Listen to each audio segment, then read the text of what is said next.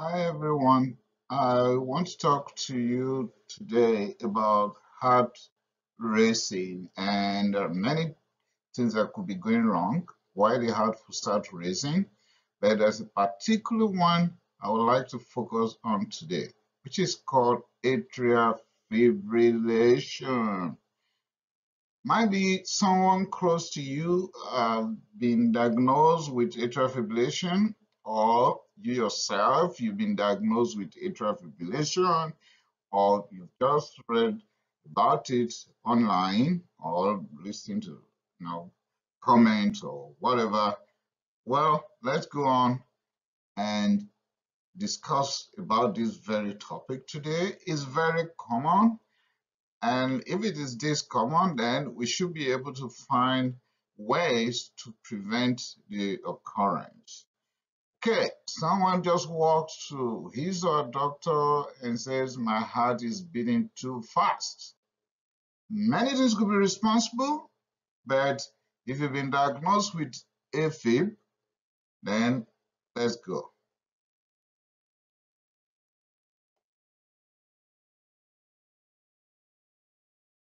Atrial fibrillation. What is it all about? What are other arrhythmias? Is it different from other arrhythmias? What are the risk factors? What are the symptoms? How about signs and presentation?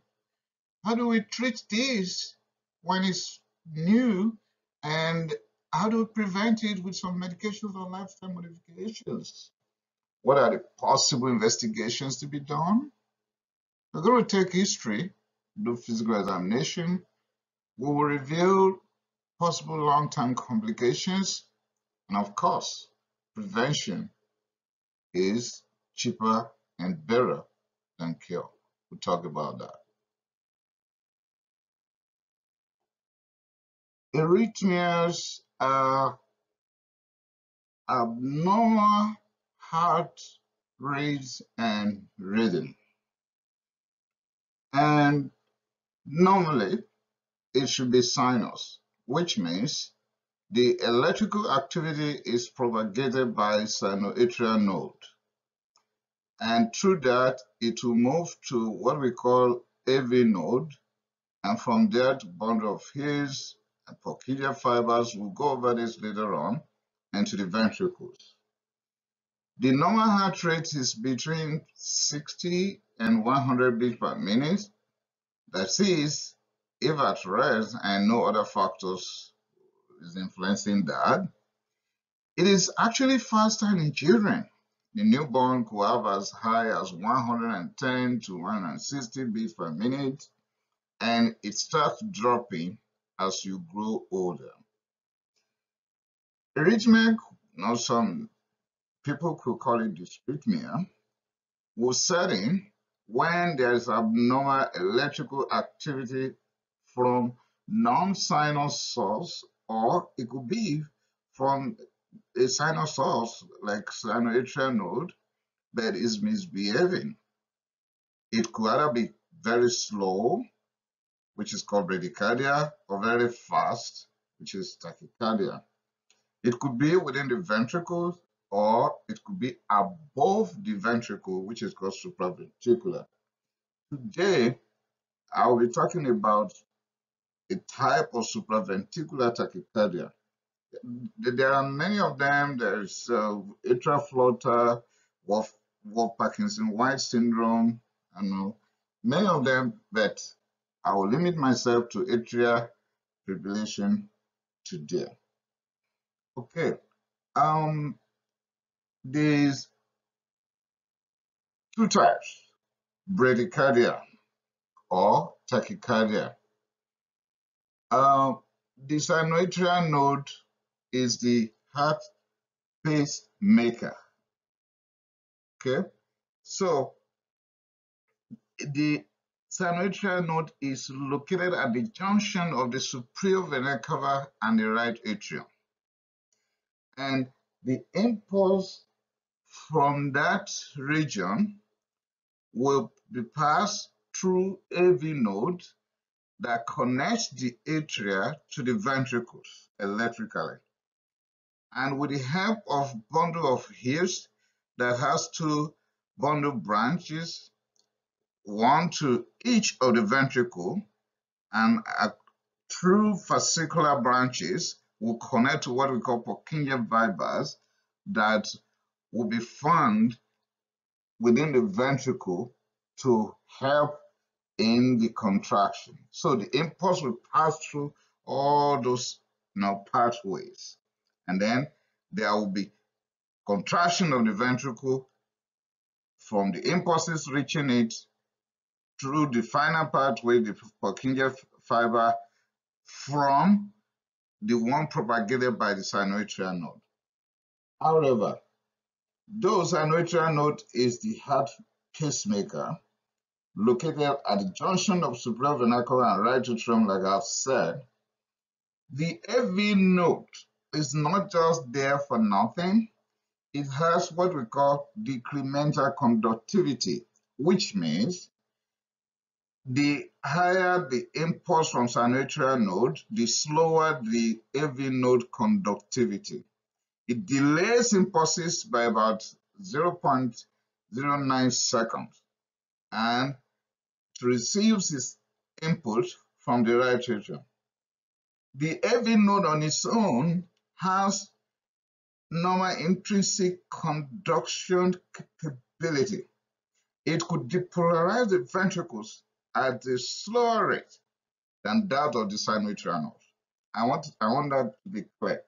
When the sinoatrial node at the junction of superior vena cava and the right atrium is propagating impulses, the AV node on its own has its own intrinsic electrical capability to propagate impulses that could make the ventricle to contract at a rate slower than that from sinoatrial node. So at a rate between 40 and 60 beats per minute.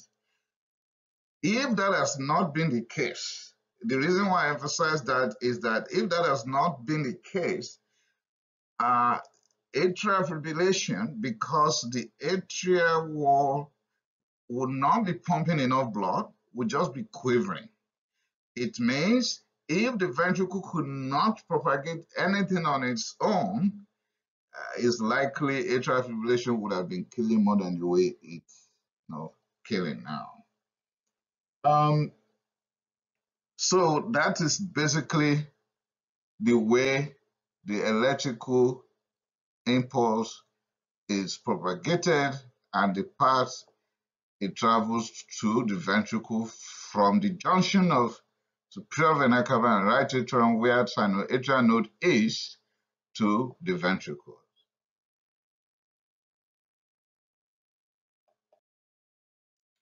Okay, I don't know if you like my diagram. I'm not too good at this, but at least you're gonna get the info. I have the EKG, hand drawn, and what is important here is that the waves, the P wave, I've highlighted that because that is what we'll base our discussion on today. The P wave is a reflection of atrial depolarization. That is when the atria contract. Okay, and I will also look at the PR interval. That is the time taken for the impulse to reach the ventricle through AV node, and it's usually between 0.12 to 0.20 seconds.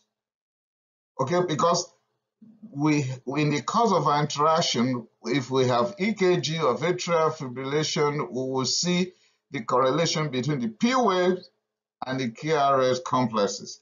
Why the QRS complex is the ventricular depolarization. And we use the R wave here to determine the rate and reading.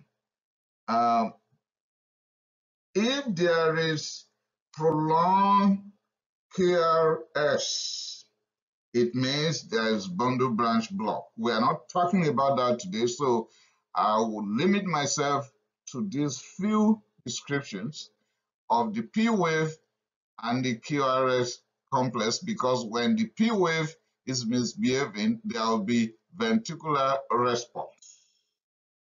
So let's go on.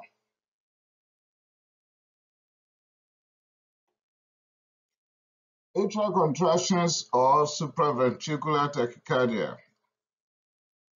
Let's explain this together. Atrial fibrillation, rapid impulses from some atrial node, is overpowered by aberrant automatic foci within the atria or pulmonary veins. Bundle of these transmit impulses from AV node to the apex of the fascicular branches via bundle branches. And that goes to fascicular branches, leads to Purkinje. And from Purkinje fibers, electrical impulses finally reach the ventricles, and that will cause the contraction. Atrial fibrillation, on the other hand, is a rapid, irregular heart rhythm. That is pathognomonic of atrial fibrillation. Brief description of what we are going to deal with is that blood supply now from the heart goes around the entire body, then the used blood returns to the heart via inferior vena cava and superior vena cava. They empty into the right atrium. From right atrium to right ventricle to pulmonary artery, and reoxygenated in the lungs, and back through the pulmonary vein to the left atrium and to the left ventricle and to the aorta, and supply the entire body. So we will be able to figure out, even before reaching that stage, why atrial fibrillation will be a big problem for any human being. Imagine that the content that is coming from the inferior vena cava and superior vena cava reaching the right atrium could not be pumped completely into the right ventricle, because the atrial wall are not doing the job right now. They're just quivering. They're just fibrillating. They're not pumping appropriately because there's abnormal electrical activity going on. So what do you think will happen to the heart? There'll be stasis, there'll be clot formation, there'll be less supply, there's hypotension, there's heart failure, there's possibility of disseminating clot thromboembolism to the brain. And what do you think? Are we afraid of stroke here? Yes. Should we worry about heart failure? Absolutely. So let's go on and dwell more on this. Thanks for watching my video. Very soon, the next stage will be out and we'll study together. Thank you.